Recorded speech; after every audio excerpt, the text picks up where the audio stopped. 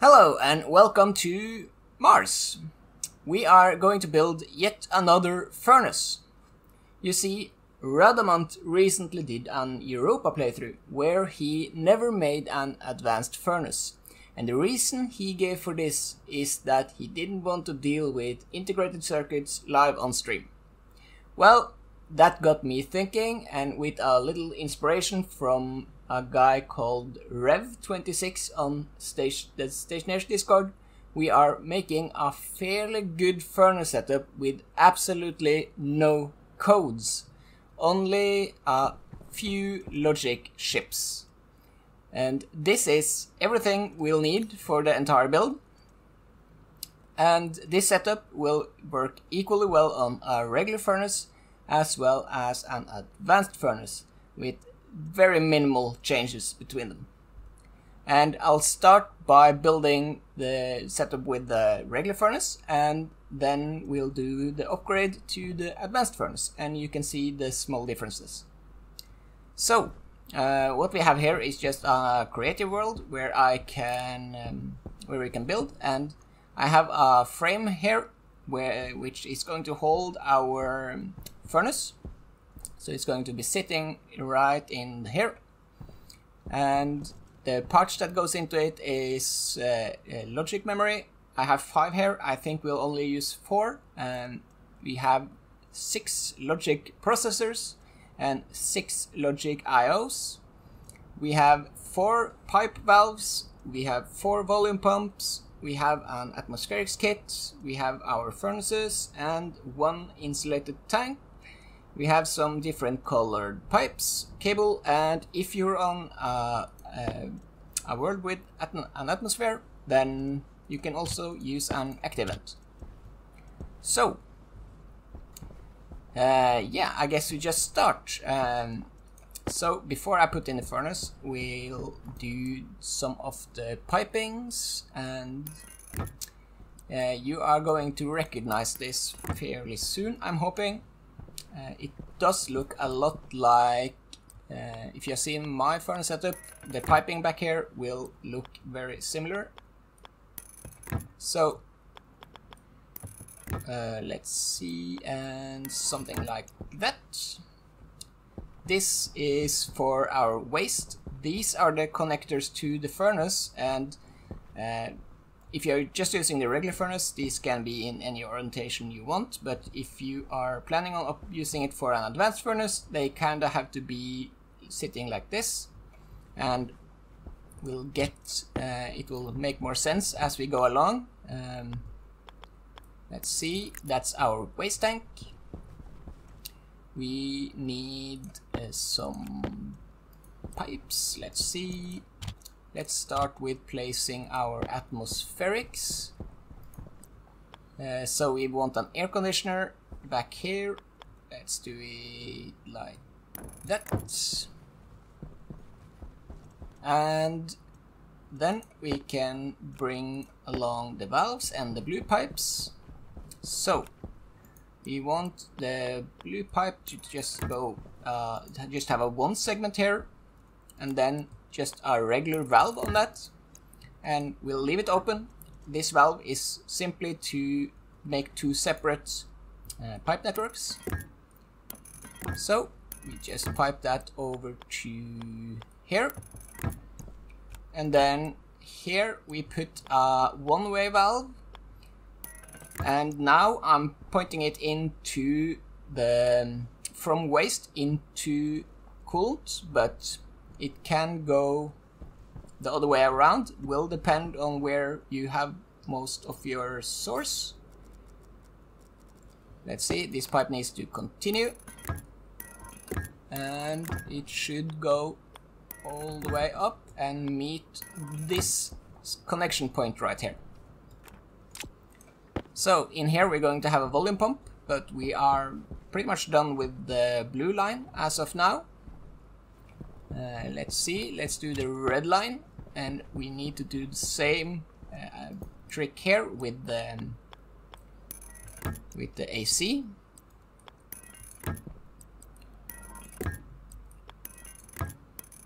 Like that. This should add up to 1, 2, 3, 4, 5 pipe segments, and again just a normal valve, and you can keep it open.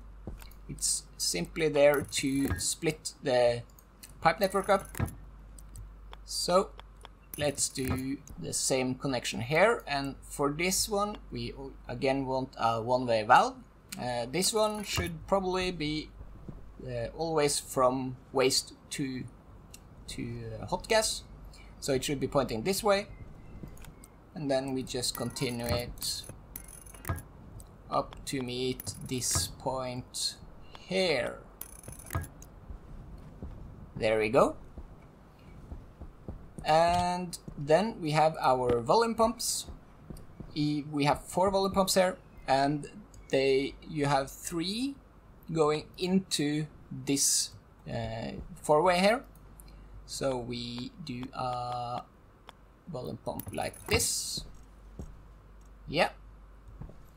And one going in like that. So it's pointing into the 4-way, and then the last one doing the same, pointing into the 4-way. The last volume pump goes up here, and we need to have it go out, so that's gonna be tricky to see, but you see that one goes out from the furnace and into the waste tank, right? So there's pretty much that. We need to label some of it. I don't have a labeler. And a battery. Let's see. So we have these volume pumps. We need to name them so that we know we can refer to them later when we set up the logic. We'll just call them volume pump heat, volume pump waste in, volume pump waste out, and volume pump cools. So let's see, and then we can set up the furnace. And you can see the arrows on the back there. We need to line that up so that it's correct with the... So, no, that's wrong. That's out, in on top and out on bottom. We want the opposite. So we want this orientation. And there we go. Now it should say input and output. That's correct. And there we have it. We need some chutes. We didn't add that to the list, but the input and output up here is kind of awkward, but if you just shoot it out, then... And that's input, so this is outlet.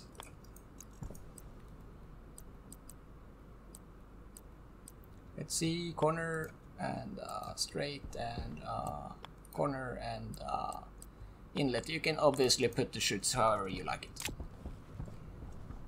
So that's pretty much it. We need to do the cables. So we have the cables over here. I already have a power, just an RTG for the purposes of the video. So you just connect all this to the same network with power.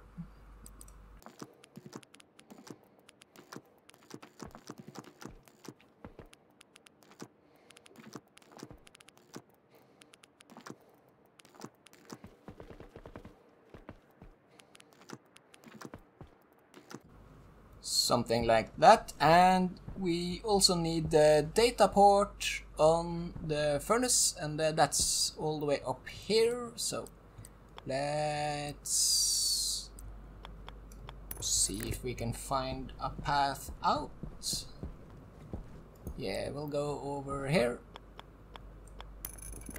So the reason for the The reason this is inside a frame is just to make it easier for us, so that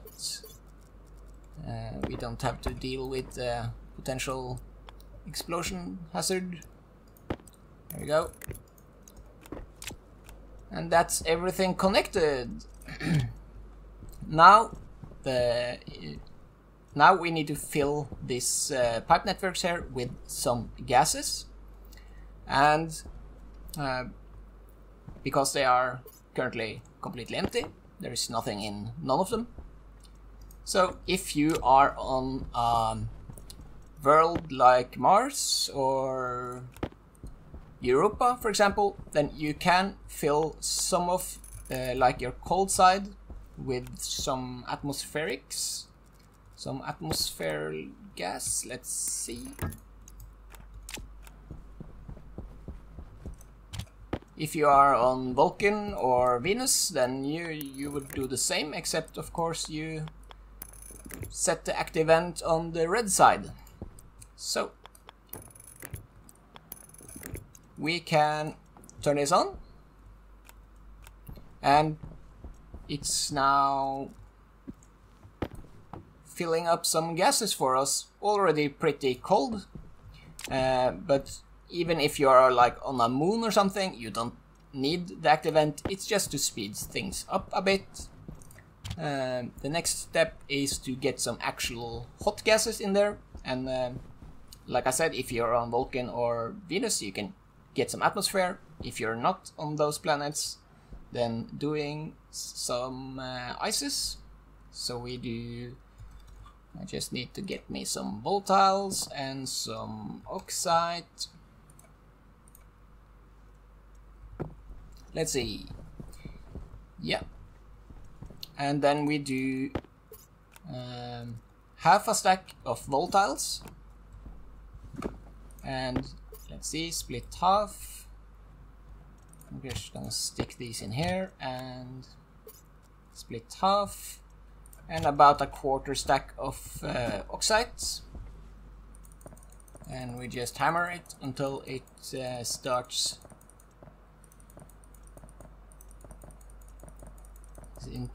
combusting.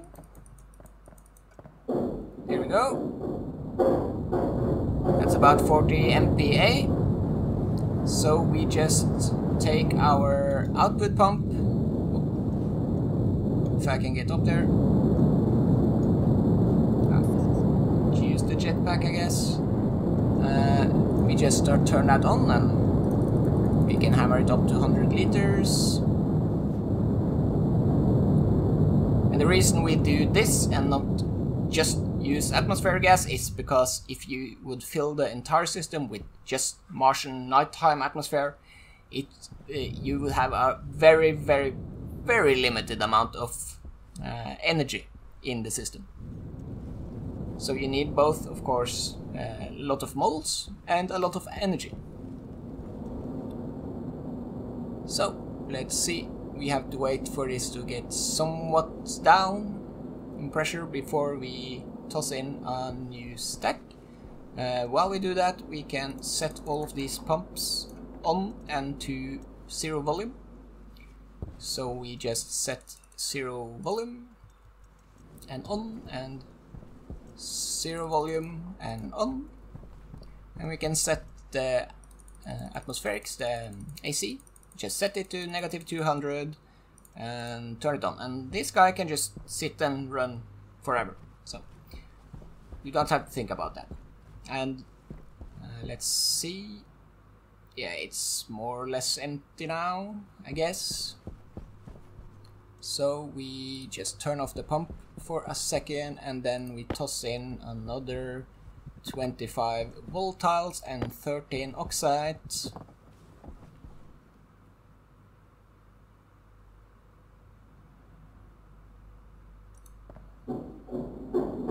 And we get another nice pressurization, and we empty that back out again.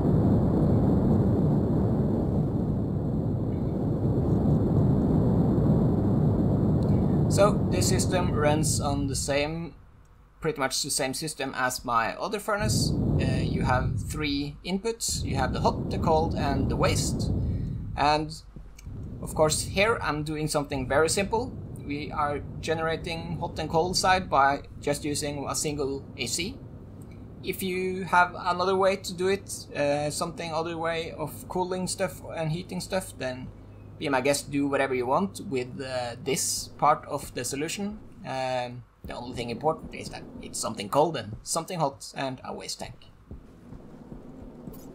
And also keep in mind that, you know, okay, this hot side is currently 1600 degrees, that's very good.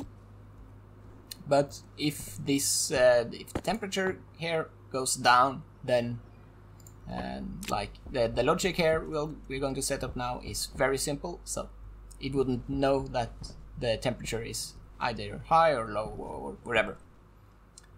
But yeah, the furnace is more or less empty.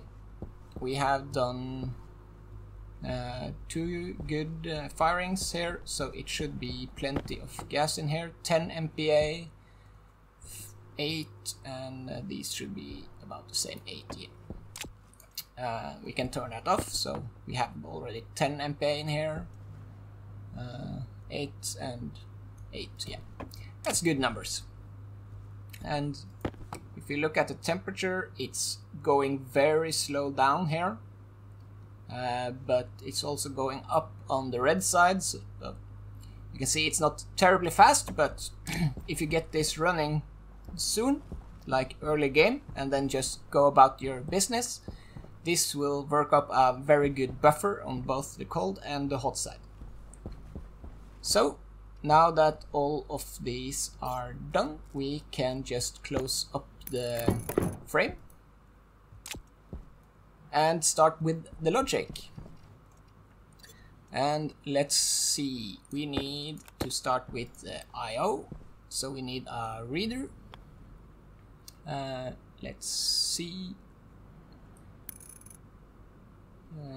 Yeah.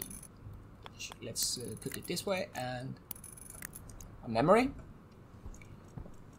And then we need 3 processors, and we are doing math on all of them.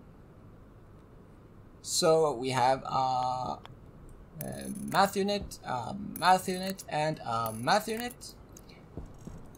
And then we have another memory on, let's see, on this one and this one, on the second and third. We need another memory, and then we need 2 more logic writers.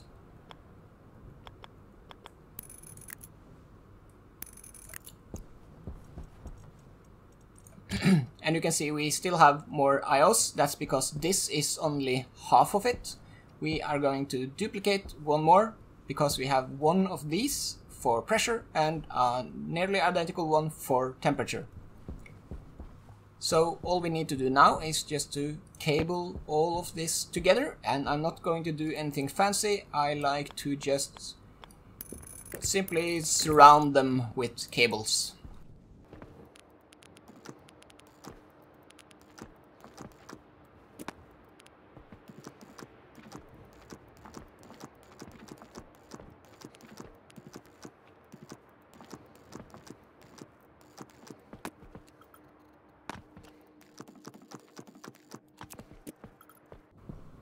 And there we have it.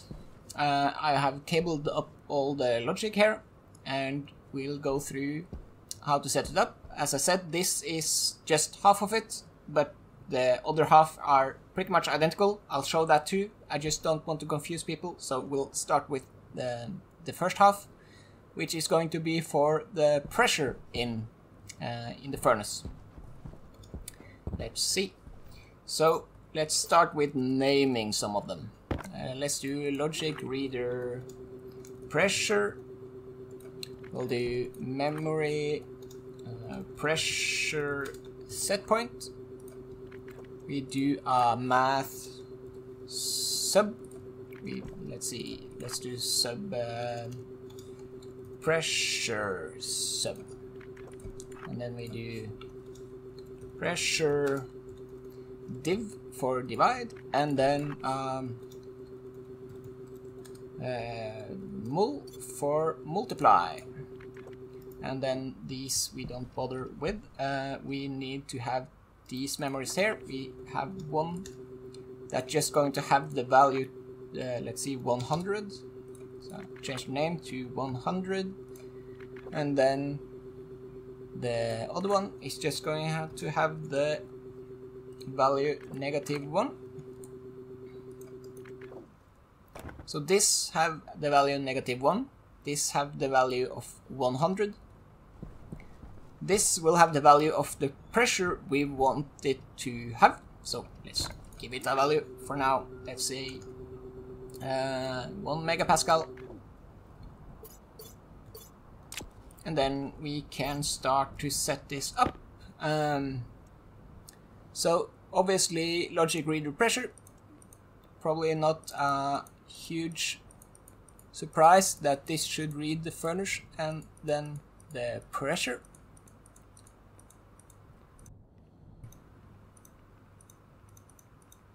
If I can find it, pressure. There we go. And then all of these ships going up here are set up so that they kind of work from the previous ones. So this guy, which we call the pressure sub, is going to do a subtract, and it's going to read the previous two.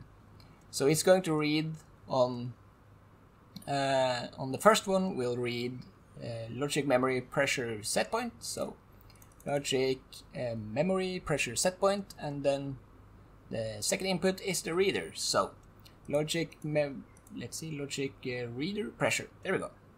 So I can now turn this on. Let me turn this on as well. Is it 0 in there? I guess so. So this will now give you some kind of number, positive or negative, depending on what the furnace is doing. Currently the pressure is 0 and the wanted pressure is 1000, so it's going to say 1000 because it's only doing one minus the other. And it doesn't actually matter much if you mix these up and like this one over there and that one over there, it will work out. The next one is like before, just going to go from the previous one and then this memory chip here. So we'll do input on this one should then be the previous one, which is logic math pressure sub. So we find logic math pressure sub, and then we want to divide, and then we divide by 100. So we find the logic memory 100. So this has now just taken this value and divided it by 100, and that gives us 10. So here the order is obviously kind of important. You can't do 100 divided by the memory. It has to be the math unit. It has to be the math unit divided by 100. So math unit on 1, the pressure sub, and the memory on number 2. And then over here is of course again going to take the previous one. So this one, pressure divide. So we're going to read logic math pressure divide, and then on the second input we are just grabbing that memory with -1. So logic memory -1, and of course we called it a multiply, so it's going to multiply. And this will show the exact same value as this, except it's inverted, either from positive to negative or from negative to positive. Doesn't matter. And then for our logic writers, we have 2 of them, and so the one of them is going to read this one showing the negative one, the other should then show the positive one. So any of these 2, so one for that one and one for that one, doesn't matter which order, but let's do this one and do logic math pressure multiply, and that's this one, so that's the negative one. And now let's see, and then we do the other one is logic math divide. So that's the second one here. It's showing the positive value. And then which device these are going to output to, you'll have to use your brain a little bit depending on how the setup is looking at your end. But just think about it. My pressure in my furnace is now 0 and I want 1000. So which pump is going to get the positive value? And which pump is going to get the negative value? And I'll tell you, it will be either the waste in or the waste out. These are the pumps controlling the pressure, so it's one of these two. And then you just use your brain. So this one is reading the negative value and my pressure is low, so this guy will have to write to the output one because it shouldn't be on at all. So we go to volume pump waste out, yep, and then we go to setting and we can turn it on. So this is now putting -10 on the pump setting here on the waste out, but that's fine. The pump knows that this only means to pump 0, so that's fine. This guy is then reading the positive value, so 10, and then this guy will have to do the waste in pump. So we do, let's see, that's the wrong pin, volume pump waste in, yeah, and setting, and we turn it on. And this is now pumping 10, and you can see, yeah, the number is changing. So this is now, should be controlling the pressure in the furnace to 1 MPa.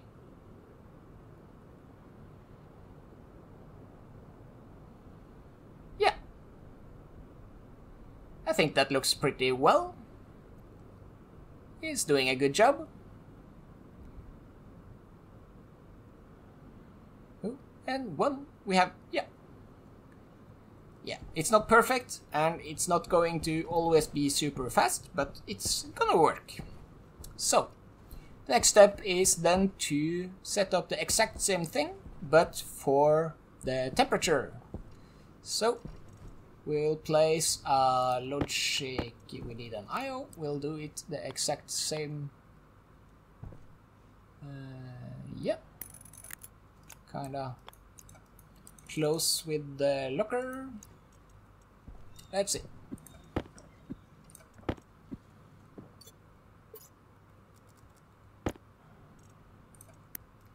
Locker gone. And the memory was there, yeah. So let's do the exact same thing.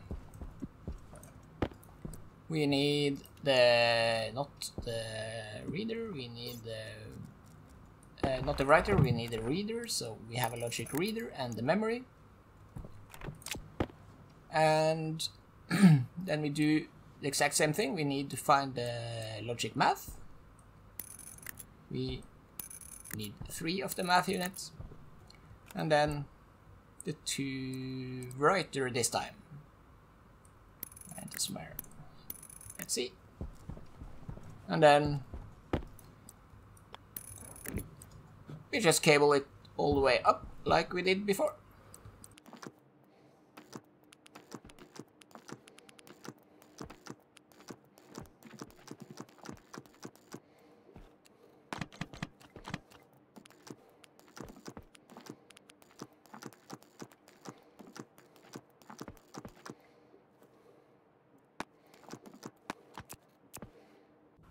And there we go. We have the second set of logic up, and like we did before, we do the exact same thing except for temperature this time. So we have a logic reader temp. I'm just going to write temp. We have a temp set point, and let's give that a value. Let's say we want 1000 degrees in the furnace. And then we have our math unit, and this is temp sub. We have math unit temp div and math unit temp multiply. And then we do the exact same thing. We have a reader that reads the furnace. Let's see, furnace, and of course it should read temperature. So we find temperature. It's now 1697 degrees in the furnace. And then we go here, and this again should read the two previous. So this is logic memory temp setpoint and logic reader temp. So we do logic reader temp and logic memory temp setpoint, and then we do subtract, and it's currently saying 697, and because I did it in the reverse order, it's positive. Doesn't matter, we're going to need both of them anyway. And then we do the next one, which is our divide. Here's the only one where the order matters, so we find logic math temp sub. Yeah, that's this one. And then on second input we grab the logic memory 100 again. So we find logic memory 100, and then we do divide, right? Divide. So that's just the same value as here, divided by 100, pretty simple. And then, of course, we continue. This is logic temp divide, so this guy needs to read logic math temp divide, and then on second input, just the -1. So we do logic memory -1, that's this guy, and we do multiply. So that's the same value as before, except it's now a negative sign there as well. And again, two writers, that's going to read one with the negative and one with the positive. So we find logic math temp divide and logic math temp multiply. So that's reading divide, that's reading multiply. Yep. And then we need to figure out which pumps these are going to connect to. And of course, this time it's for temperature, so it's going to be either the hot gas pump or the cold gas pump. And if we look at our values, let's start just with this one. This one is reading temp divide, and temp divide is currently a positive number. And we have asked for 1000 degrees, and it's currently a lot hotter than that. So we need to cool down the furnace. So which pump should get the should have a positive number when we need to cool down? Well, that's of course volume pump coulombs. The cooled need to have a positive number when we need to cool down. So I set that number to the pump, and it should be changing. Yep, there we go. And then the opposite writer is then for volume pump heat, and we do let's see, setting and on. There we go. Now we should have a, like I said, it's not terribly fast. It's not the perfect furnace, but it's gonna work for most uses. So this is pretty much it. There is nothing more logic to it. And if you're wondering what these things are called, it's called, we have essentially made a P controller. So that's the same P as in PID controller, but we have only made the proportional one. And that works very well on setups like this. It's not going to be the fastest or most efficient, but It's easy to set up, it's easy to understand how it works, and it's gonna be good enough for most people. So let's try to make something. If we look up, let's see, Constantan, for example, we need a temperature of 1000 Kelvin and a pressure of at least 20 MPa. So let's set that. Let's see. We already have this to 1000. I'll just go a bit above that. So let's say a temperature of 1100 is probably fine. And then the pressure to 21 megapascal. And then this guy is gonna work on that. So if you hear some crackling noises, it's because the furnace, the regular furnace, is kind of weird, and this cross-section pipe, the four-way pipe here, it gets very pressurized before the furnace kind of catches up with it. So, but because it's inside a frame, it shouldn't blow up. So that's good. It's gonna perform even better on the advanced furnace when we get that. But let's see, we need copper and nickel to make Constantan. So let's find the copper and nickel. And then let's toss that in.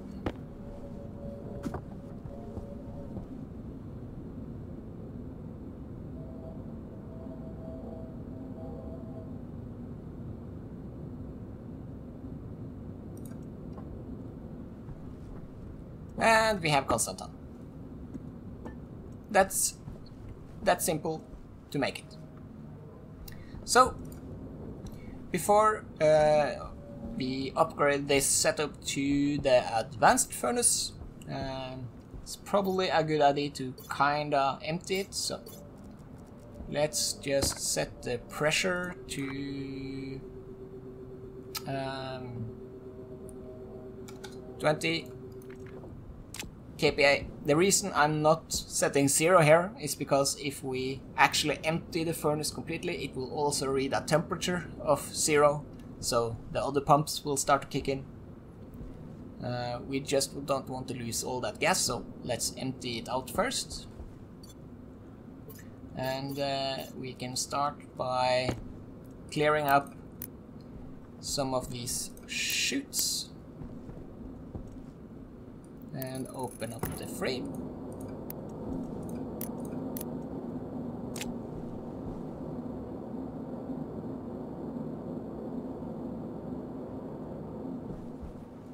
So, well, that's working. Let's look around here. Oh, this is actually super hot now. 2300 degrees. How is this guy doing? Yeah, it's doing fine. And yeah, everything seems to be pretty good over here. I'm just gonna save most of this gas here, so trying to empty it out.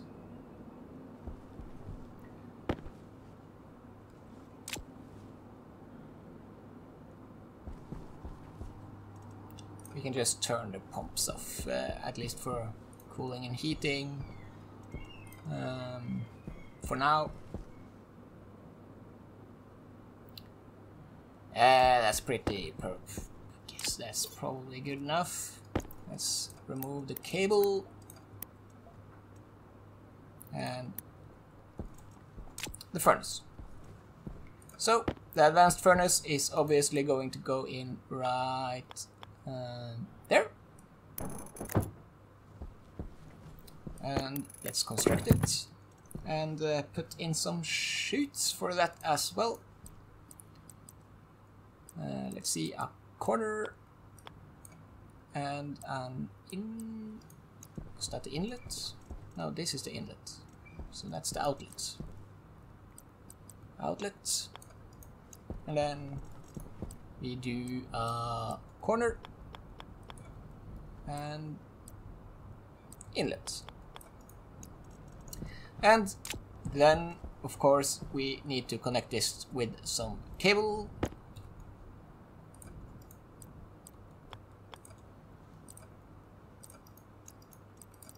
There we go. And this pump over here, the waste out pump, is no longer necessary.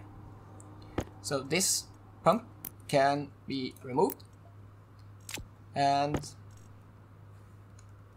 of course I removed all the pipes, so I need another insulated pipe. Just pretend that that orange pipe is black, okay? So that volume pump is no longer needed. Other than that, we need to set the... Let's see, which one is... This is input, yeah. We need to set the input pump to 100. And we can set the output pump to 0 for now. And we can just turn that on for the time being. Let's see. I'm gonna close up the frame again. And we have a few blinking lights. We have one over there and two here. So let's fix those. These are obviously because we no longer have a furnace. So these are going to read the advanced furnace. And this is the pressure one, so of course we read pressure. We can turn that back on. And then we have this one. Advanced furnace and temperature. There we go. So this is now reading temperature, and the one blinking over here is the one that did the output pump previously. Now it's going to control this pump, the pump directly on the furnace instead. So let's turn it on. It's going to read the exact same number, so don't touch that. The output should be the advanced furnace, and then I think there is like a setting output. Yep, here we go. And that's it. Now let's try to make something else. Let's see if we can make I don't know, what's astroloy. Could probably make that 1100 degrees and 30, between 30 and 40 MPa. So let's see, the temperature is already on 1100, that's fine. And then we need 31 MPa.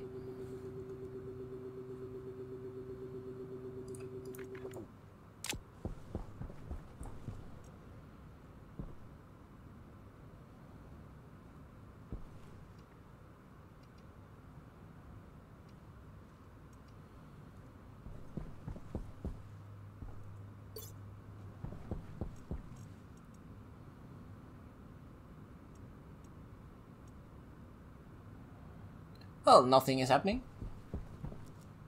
Oh yeah, because we turned off the pumps.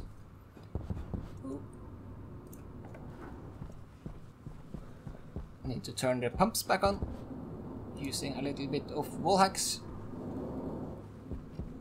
There we go. Well, that is working. Let me go and find what we need for alloy. We need copper, steel, and cobalt. Of course, I picked the one with steel. So let me make steel first, I guess. Let's just spawn in some steel. And what more was it? Copper and cobalt. Copper and cobalt.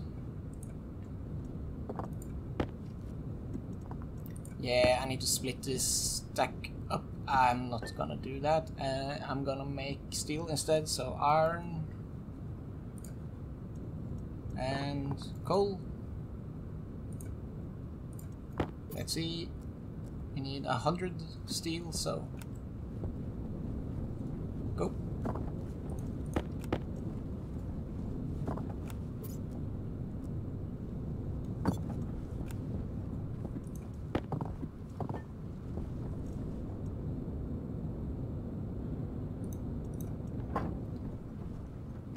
we have 100 steel, 50 copper, and 50 cobalt should make astraloy, right? So let's toss this in here.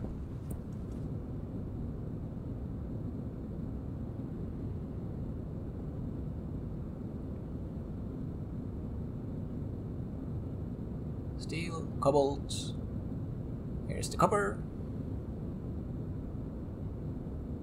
And that should give us astraloy. Perfect! There we have it. Pretty much. That's the setup. No codes used at all.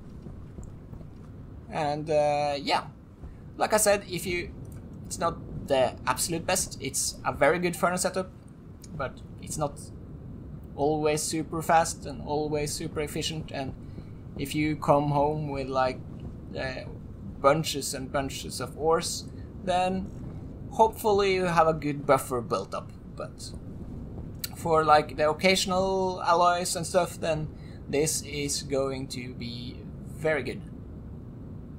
But anyways, I guess that's all, as the sun sets on the horizon. So I guess thanks for watching, and yeah.